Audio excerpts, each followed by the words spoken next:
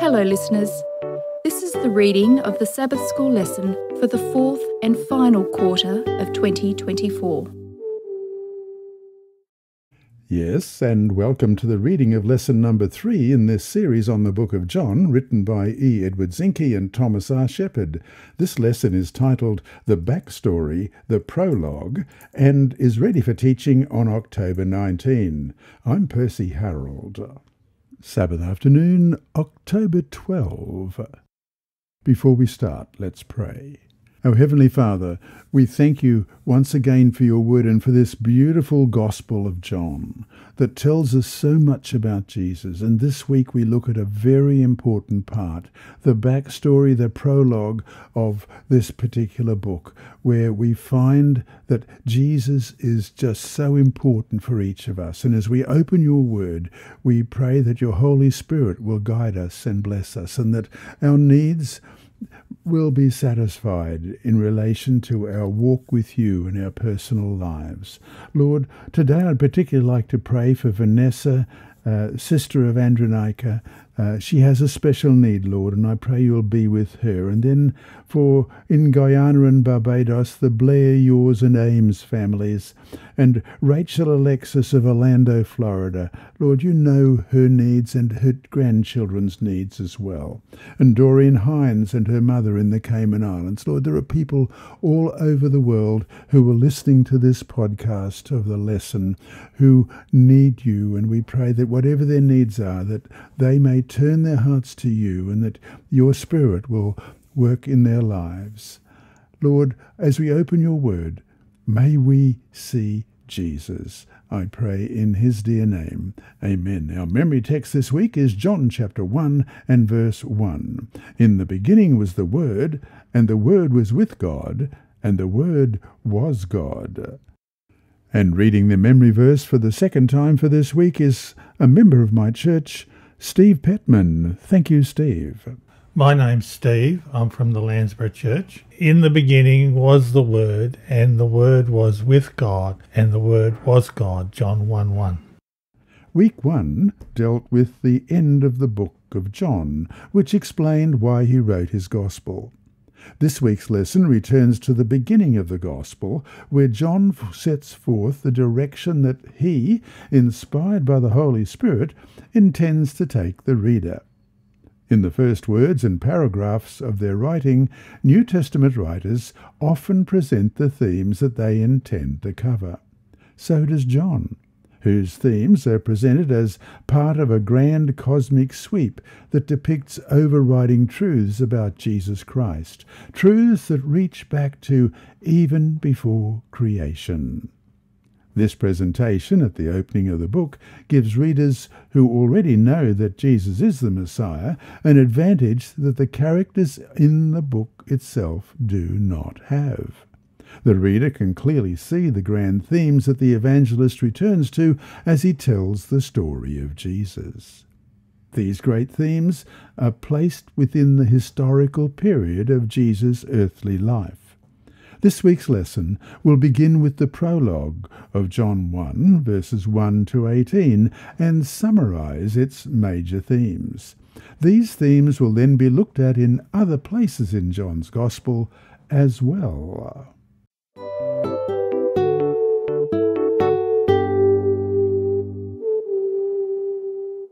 Sunday, October 13, in the beginning, the divine Logos. Read John chapter 1, verses 1 to 5. What do these words reveal about the Word, Jesus Christ? John 1, beginning at verse 1. In the beginning was the Word, and the Word was with God, and the Word was God. He was with God in the beginning.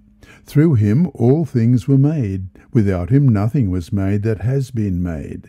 In him was life, and that life was the light of all mankind. The light shines in the darkness, and the darkness has not overcome it. The Gospel of John begins with this amazing thought. In the beginning was the Word, and the Word was with God, and the Word was God. John 1, verse 1. This one beautiful sentence contains a depth of thought that we can barely grasp. First, the evangelist alludes to the creation story in Genesis 1:1, in the beginning. The Word was already there before the beginning of the universe. Thus, John affirms Jesus' eternal existence. Next, and the Word was with God.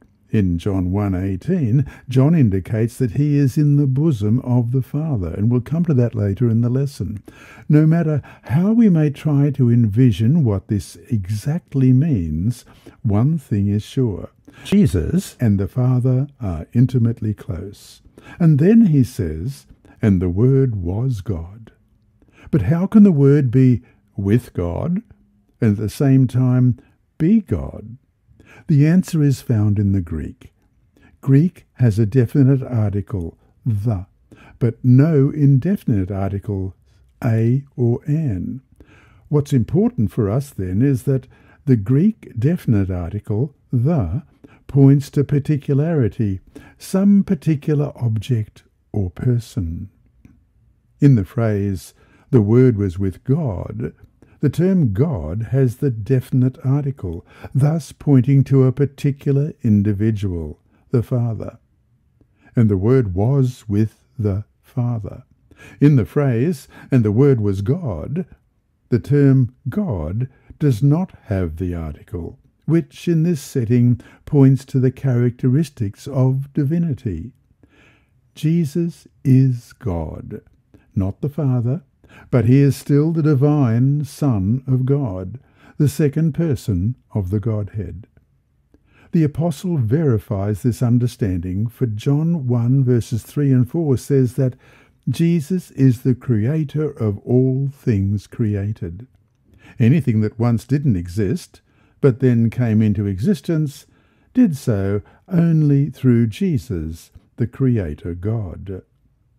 Ellen White writes in The Desire of Ages, page 19, "From the days of eternity, the Lord Jesus Christ was one with the Father. He was the image of God, the image of his greatness and majesty, the outshining of his glory." And so to finish today, why is the full deity of Christ such an important part of our theology? What would we lose if Jesus were in any other way a mere created being? Bring your answer to class on Sabbath, and be prepared to discuss why Christ's eternal deity is so important to our faith.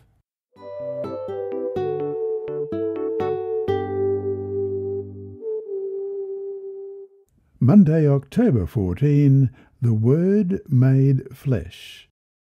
Read John chapter 1, verses 1 to 3 and verse 14. What are these verses telling us that Jesus, God himself, did? And why is this truth the most important truth that we could ever know? Let's begin. John chapter 1 at verse 1. In the beginning was the Word, and the Word was with God, and the Word was God. He was with God in the beginning. Through him all things were made. Without him nothing was made that has been made. And verse 14, the Word became flesh and made his dwelling among us. We have seen his glory, the glory of the one and only Son who came from the Father, full of grace and truth. John starts his Gospel not with the name Jesus or his role as Messiah or Christ, but with the term Logos. Around the time John wrote, various philosophies used the term Logos to refer to the rational structure of the universe or to refer to the idea of logic and reason themselves. Also, the teaching of the influential ancient philosopher Plato had divided reality into two realms. One is the heavenly and immutable realm, where absolute perfection exists. The other is the realm here, perishable, changing, a very imperfect representation of the perfect realm above, wherever it supposedly existed. Plato never answered that question.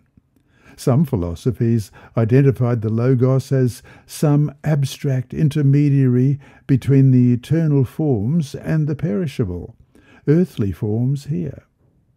John uses the term in a completely different manner. He maintains that the truth, the Logos, is not some ethereal and abstract concept floating between heaven and earth. The Logos is a person, Jesus Christ, who became flesh and dwelt among us. As we read in John 1:14, the Word became flesh and made his dwelling among us. We have seen his glory, the glory of the one and only Son who came from the Father, full of grace and truth. For John, the Logos is the Word of God. More important, God communicated, that is, he revealed himself to humanity in the most radical way. God became one of us. In the Gospel of John, the Logos represents the eternal God who enters time and space, who speaks, acts, and interrelates with humans on a personal level. The eternal God became a human being, one of us. In John 1:14, the apostle indicates that the Logos became flesh and dwelt among us. The underlying Greek word translated dwelt meant to pitch a tent. John is alluding to Exodus 25 verse 8, where God told the Israelites to make a sanctuary, a tent structure, so that he could dwell in their midst. Exodus 25 verse 8 reads, "Then have them make a sanctuary for me, and I will dwell among them." In the same way, in the Incarnation, Jesus, the divine Son of God, stepped into human flesh, veiling his glory so that people could come in contact with him. And so to finish today, dwell on the implications of what John has written here. God himself, the Creator, became a human being, one of us, and lived here among us. We haven't even gotten to his dying for us yet. What does this tell us about the reality of God's love for humanity? Why should we draw so much comfort from this amazing truth?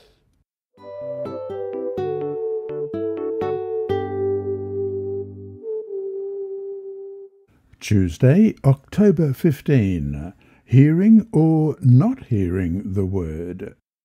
Read John chapter 1, verses 9 to 13. What harsh reality is John depicting here about how people respond to Jesus? John chapter 1, beginning at verse 9. The true light that gives light to everyone was coming into the world. He was in the world, and though the world was made through him, the world did not recognize him. He came to that which was his own, but his own did not receive him. Yet to all who did receive him, to those who believed in his name, he gave the right to become children of God, children born not of natural descent, nor of human decision or a husband's will, but born of God. The Prologue, John 1, verses 1 to 18, describes not only who Jesus Christ, the Word, Logos, is, but also how people in the world related to him. In John 1 verse 9, he is called the true light who enlightens every person coming into the world. That light illumines the world, making it understandable. As C.S. Lewis puts it, I believe in Christianity as I believe that the sun has risen, not only because I see it, but because by it I see everything else. And that's from Is Theology Poetry, page 15. Also, look at the implications of what John 1:9 is saying. Light comes to everyone. Not everyone welcomes the light. As we see in tomorrow's study, a major theme in the Gospel of John is how people receive or reject Jesus. That theme begins here. The sad litany is that the Messiah came to his people, his own people, the people of Israel, and many did not receive him as the Messiah. In Romans 9 and 10 and 11, Paul deals with the same tragic theme of many Jews rejecting Jesus. But Paul doesn't end on a negative note, saying in fact that many Jews, along with Gentiles, will accept Jesus as their Messiah. Indeed, he warns the Gentiles not to boast against the Jews, for, as he says in Romans 11:24, if you were cut out of the olive tree, which is wild by nature, and were grafted contrary to nature into a cultivated olive tree, how much more will these, who are natural branches, be grafted into their own olive tree? In a similar vein, John says that all who do receive Jesus as their Saviour will become the children of God. This happens by believing on his name, as we read in John chapter 1, verses 12 and 13. Yet to all who did receive him, to those who believed in his name, he gave the right to become children of God, children born not of natural descent, nor of human decision or a husband's will, but born of God. Here is the connection between the prologue and the conclusion of the Gospel. In John 20, verse 31, the Apostle presents why he wrote, that you may believe that Jesus is the Christ, the Son of God, and that by believing you may have life by his name. Thus, the introduction and the conclusion form a kind of unity. They are related concepts that enclose all that occurs between them. This linkage points to the overarching goal of the Gospel of John, that people will be saved by believing on Jesus Christ as their Saviour. And so to finish today, how has your life changed by becoming a son or a daughter of God?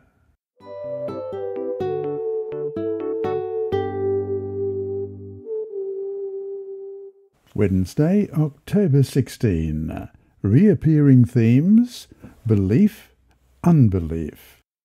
Read John chapter 3, verses 16 to 21, chapter 9, verses 35 to 41, and chapter 12, verses 36 to 46.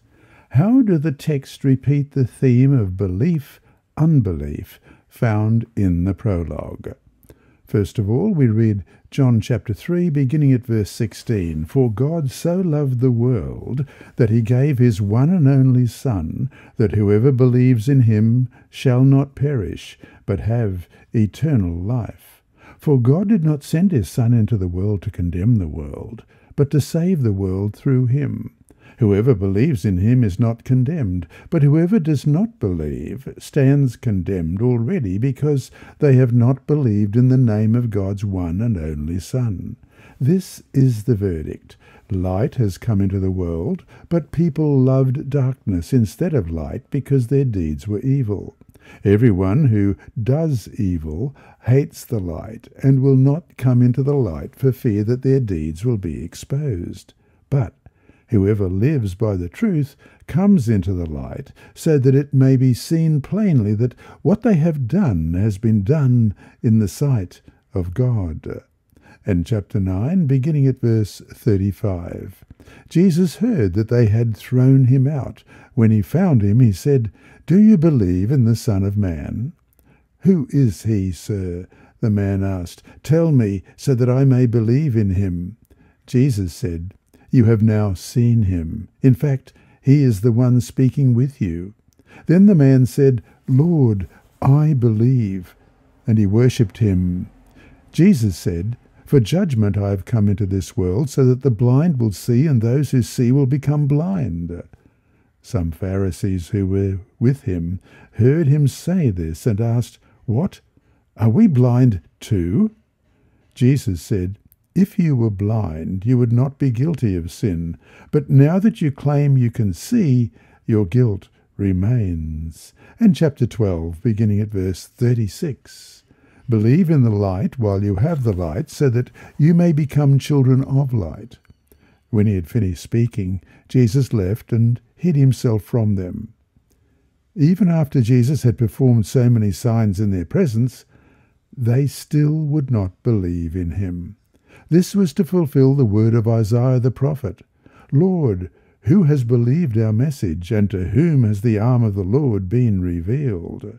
For this reason they could not believe, because, as Isaiah says elsewhere, He has blinded their eyes and hardened their hearts, so that they can neither see with their eyes, nor understand with their hearts, nor turn, and I would heal them.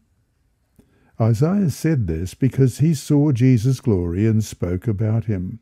Yet, at the same time, many, even among the leaders, believed in him. But because of Pharisees, they would not openly acknowledge their faith for fear that they would be put out of the synagogue, for they loved human praise more than praise from God.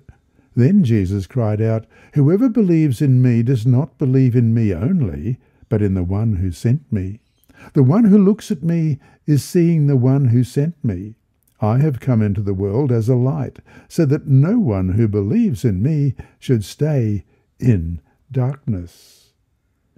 In John's Gospel, humanity seems to be divided into two overarching groups: those who believe in Jesus and accept him as the Messiah, and those who, having the opportunity to believe, choose not to.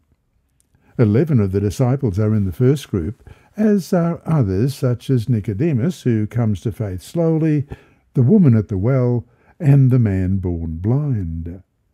In the second group are Pharisees and high priests, people at the miracle of feeding the 5,000, and even one of the disciples, Judas. It is interesting that the noun pistis, P-I-S-T-I-S, Greek for faith or belief, never appears in the Gospel of John. However, the verb pisteo, P-I-S-T-E-U-O, believe, appears 98 times, compared to 241 times total in the entire New Testament. This verb is indeed a very big theme in John. This use of the verb instead of the noun may point to a very active sense of becoming a Christian.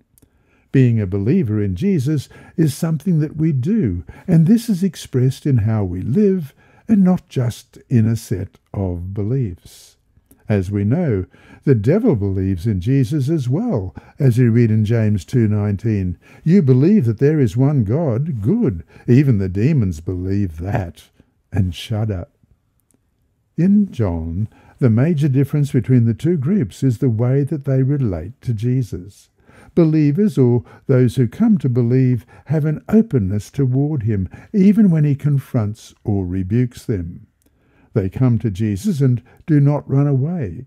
He is the light that shines on them, and by faith, by believing, they become the children of God. Unbelievers, on the other hand, typically come to Jesus to fight with him. They are characterized by those who love darkness rather than light. They find his sayings hard to accept, or they see him breaking old traditions and not fulfilling their expectations. They stand in judgment on him rather than letting his light measure and judge them. This attitude, of course, has been seen again and again in the religious leaders who, ideally, as the spiritual guides of the nation, should have been the first ones to have accepted Jesus. And so to finish today, in what ways do you live out your faith in Jesus as opposed to merely holding an intellectual assent to him as the Messiah? Why is it important to know the difference? Let's look at Matthew 7:21-23. Not everyone who says to me, Lord, Lord, will enter the kingdom of heaven, but only the one who does the will of my Father who is in heaven. Many will say to me on that day, Lord, Lord, did we not prophesy in your name, and in your name drive out demons, and in your name perform many miracles? Then I will tell them plainly, I never knew you. Away from me, you evildoers.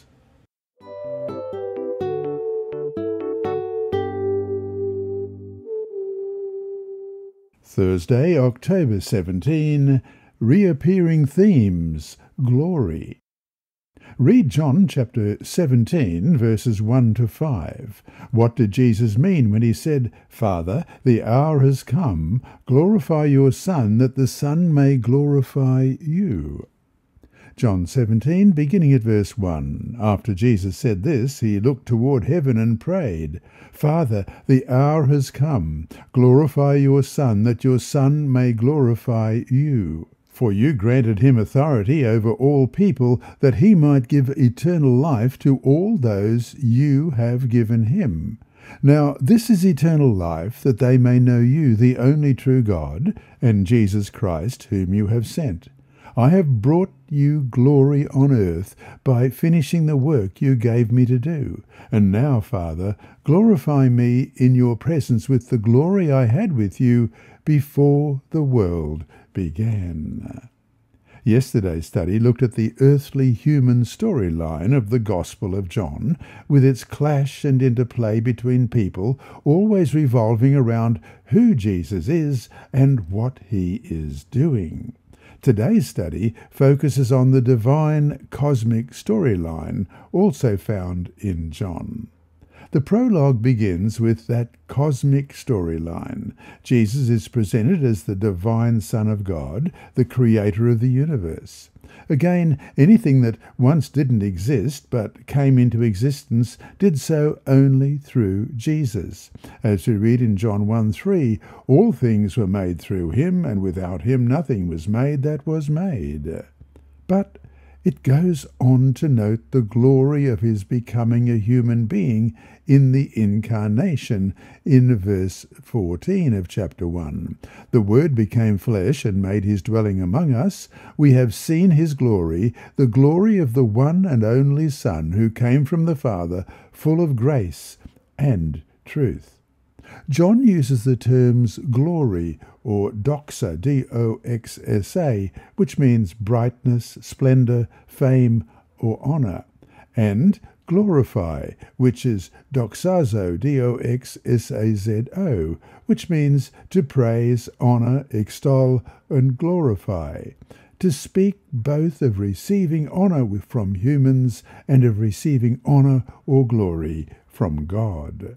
In John, the idea of glorifying Jesus is linked to the concept of his hour, that is, the time of his death. And here we'll compare several passages of Scripture.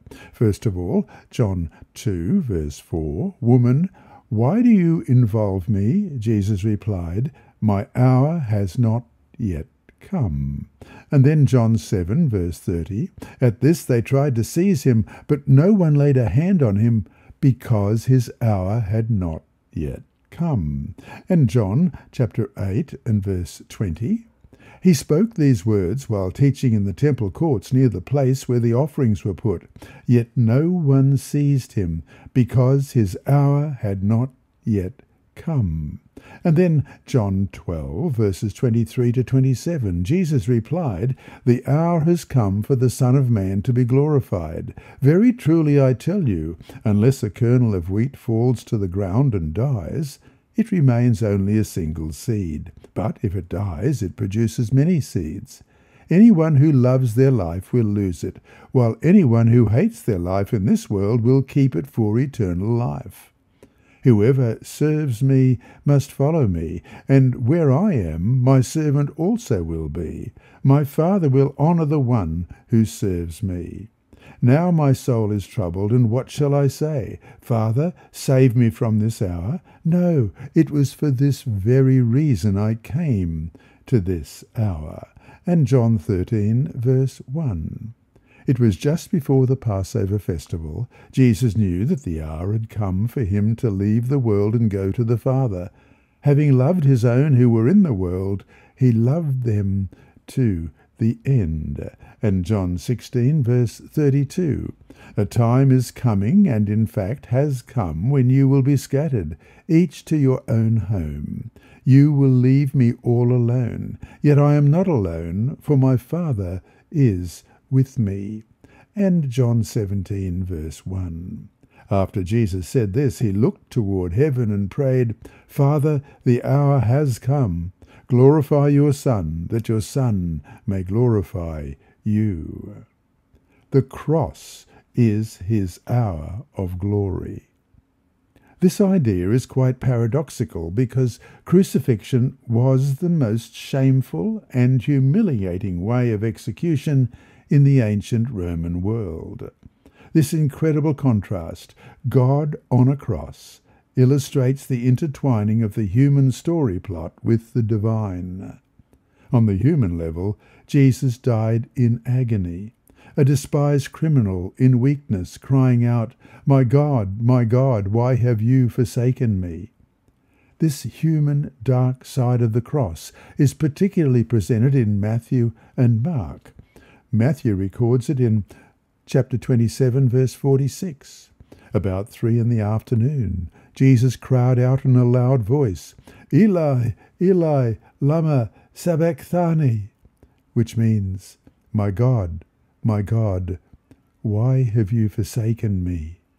And in Mark 15:34 we read, "And at 3 p.m, Jesus cried out in a loud voice, 'Eli, Eli, lama sabachthani,' which means, my God, why have you forsaken me?" But the glorious side of the cross is especially presented in Luke and John. Luke records in chapter 23, verses 32 to 47, 2 other men, both criminals, were also led out with him to be executed. When they came to the place called the Skull, they crucified him there, along with the criminals, one on his right, the other on his left. Jesus said, "Father, forgive them, for they do not know what they are doing." And they divided up his clothes by casting lots. The people stood watching, and the rulers even sneered at him. They said, "He saved others. Let him save himself if he is God's Messiah, the chosen one." The soldiers also came up and mocked him. They offered him wine vinegar and said, "If you are the King of the Jews, save yourself." There was a written notice above him, which read, "This is the King of the Jews." One of the criminals who hung there hurled insults at him. "Aren't you the Messiah? Save yourself and us." But the other criminal rebuked him. "Don't you fear God," he said, "since you are under the same sentence? We are punished justly, for we are getting what our deeds deserve. But this man has done nothing wrong." Then he said, "Jesus, remember me when you come into your kingdom." Jesus answered him, "Truly I tell you, today you will be with me in paradise." It was now about noon, and darkness came over the whole land until 3 p.m, for the sun stopped shining, and the curtain of the temple was torn in two. Jesus called out with a loud voice, "Father, into your hands I commit my spirit." When he had said this, he breathed his last.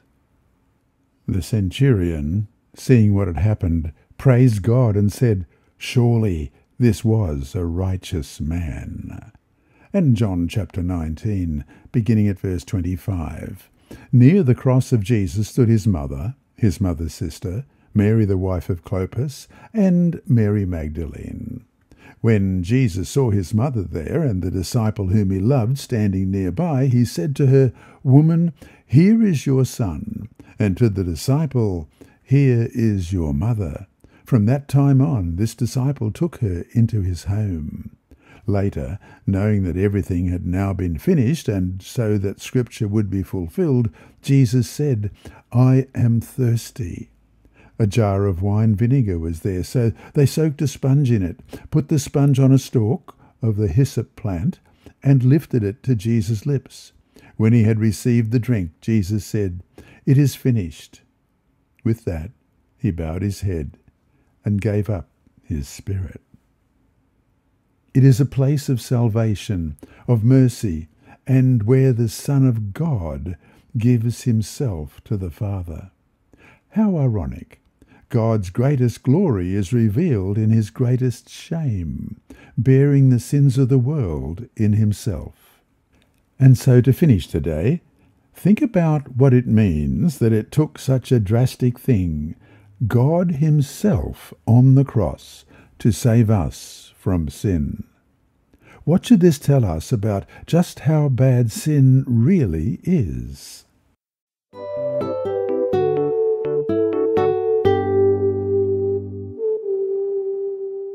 Friday, October 18, Further Thought. From the Ellen G. White Comments of the Seventh-day Adventist Bible Commentary, Volume 5, page 1126, we read, "The Lord Jesus Christ, the divine Son of God, existed from eternity, a distinct person, yet one with the Father. He was the surpassing glory of heaven. He was the commander of the heavenly intelligences, and the adoring homage of the angels was received by him as his right. This was no robbery of God." And here Proverbs 8, verses 22 to 27 is quoted. "The Lord brought me forth as the first of his works, before his deeds of old. I was formed long ages ago, at the very beginning when the world came to be. When there were no watery depths, I was given birth. When there were no springs overflowing with water, before the mountains were settled in place, before the hills I was given birth. Before he made the world or its fields or any of the dust of the earth, I was there. When he set the heavens in place, when he marked out the horizon on the face of the deep." The quote continues, "There are light and glory in the truth that Christ was one with the Father before the foundation of the world was laid. This is the light shining in a dark place, making it resplendent with divine original glory.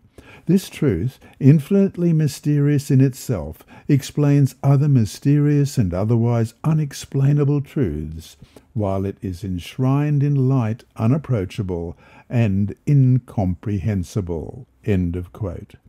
And then from the same author, from the book Steps to Christ, pages 26 and 27, "Jesus has said, I, if I be lifted up from the earth, will draw all men unto me." John 12:32. Christ must be revealed to the sinner as the Saviour dying for the sins of the world.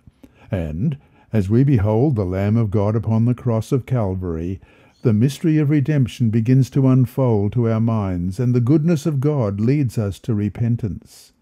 In dying for sinners, Christ manifested a love that is incomprehensible. And as the sinner beholds this love, it softens the heart, impresses the mind, and inspires contrition in the soul. Whenever they, that's people, make an effort to reform from a sincere desire to do right, it is the power of Christ that is drawing them. An influence of which they are unconscious works upon the soul, and the conscience is quickened, and the outward life is amended. And as Christ draws them to look upon his cross, to behold him whom their sins have pierced, the commandment comes home to the conscience. End of quote. And that brings us to our two discussion questions for this week. 1. Why would John start out talking about Jesus in his role as creator? Why does this tell us about the importance of creation in all theology? Why then is it important that we have a correct understanding of creation as revealed in Scripture? And question 2, dwell more on the question asked at the end of Sunday's study.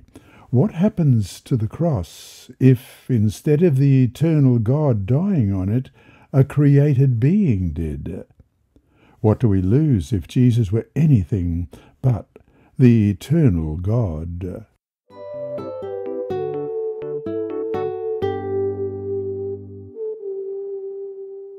And reading our inside story, our mission story for this week is Sybilla Harrold. Thank you, Sybilla. A Sabbath Seed by Andrew McChesney. A Native American man walked onto the construction site. "What are you guys building here?" he asked, watching volunteers place log walls on the concrete foundation of the All Nations Center in Wapato, a town in the U.S. state of Washington. "Another church?" he said, shaking his head. "You guys don't even know what day of the week to keep." A construction leader, Jeff Way-John, struck up a conversation with the man, who had never heard of Seventh-day Adventists. The man thought that the new church would be open for worship on Sunday, but he believed that the Creator should be worshipped on Saturday. Jeff was surprised. It was the first time that I had heard that some Native Americans have a history of Sabbath keeping, Jeff said in an interview. Later, Jeff sought clarification from a historian familiar with Native American history. The historian confirmed that 1 or 2 tribes on the Yakamana Indian Reservation, where Wapato is located, traditionally believed that the seventh day was the Creator's day and worshipped him on that day. The realization that God had planted a Sabbath seed in native hearts energized Jeff and his wife, Terry, in mission outreach to Native Americans. The outreach program got its start with the help of a 13th Sabbath offering in 1990. A highlight of the program is the All Nations Center, which opened in 2001 and was designed as a multi-purpose building. It has a worship corner where people gather to worship on Sabbath mornings, a food area where meals are served, and an annual Mother's Day brunch draws 300 to 400 people, and volleyball and basketball courts, where up to 200 children and their parents come for game nights. The centre also offers day camps, vacation Bible schools, and an after-school tutoring service. Native Americans and others can lease space. One reason we built the facility was because the community had nowhere to meet, Jeff said. In a notable instance, a Native American leader chose the site over a Native-owned casino to conduct health seminars, saying gambling was destroying his people. It was quite a testimony that he didn't want anything to do with the casino, Jeff said. The centre's culturally sensitive concept has proven so successful that it has been replicated elsewhere, including in Canada, he said. Thank you for your 13th Sabbath School offerings that continue to make a difference. Pray that God uses them to proclaim the everlasting gospel to every tribe, tongue, people, and nation.